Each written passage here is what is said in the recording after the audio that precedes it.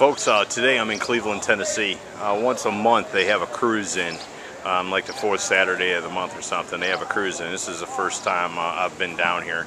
The Mustang Club and I came down here today. There's a couple of us. It's hot, so a lot of them didn't show up. But one of the first things caught my eye cruising through here is this PT Cruiser.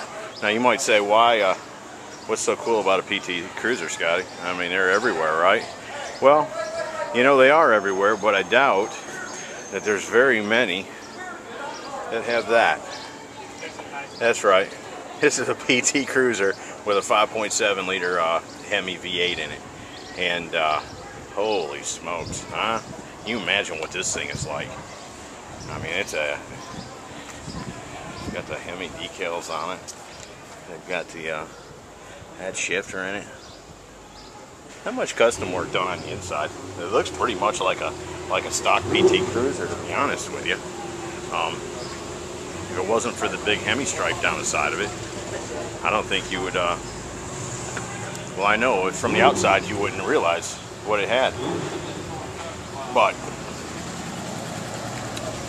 I don't know where the folks are that own this car, but they have a sandwich board and a both. Here's what the sandwich board says. It says that it's Terry and Patsy Beatty's of Cleveland, Tennessee. But that's what it's got in it. Crazy. And they have a book here. I don't know if we can try to do this myself, but it appears that they've bought it wrecked.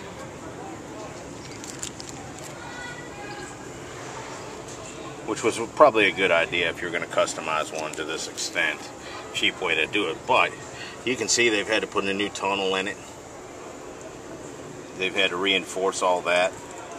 That's what's going on there. I don't need anybody here to tell me that. Same way with that. Taking that 4-cylinder out and putting that Hemi in required some reinforcements.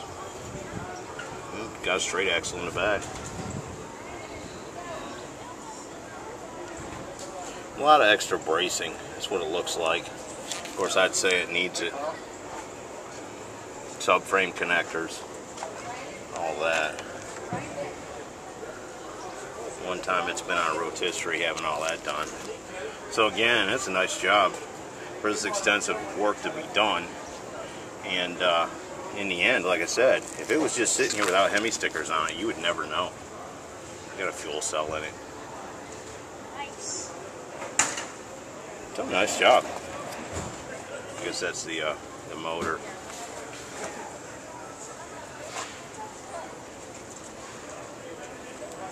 Oh yeah, all the wiring, all that had to be rechanged. Oh, that was a major project. Absolute major project. I mean, all that's had to be redone for this.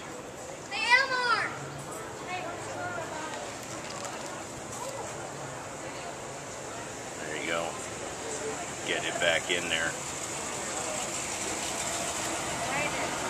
Yeah, nice job. They've done there. Oh, they've closed all that in. See, that's what that is.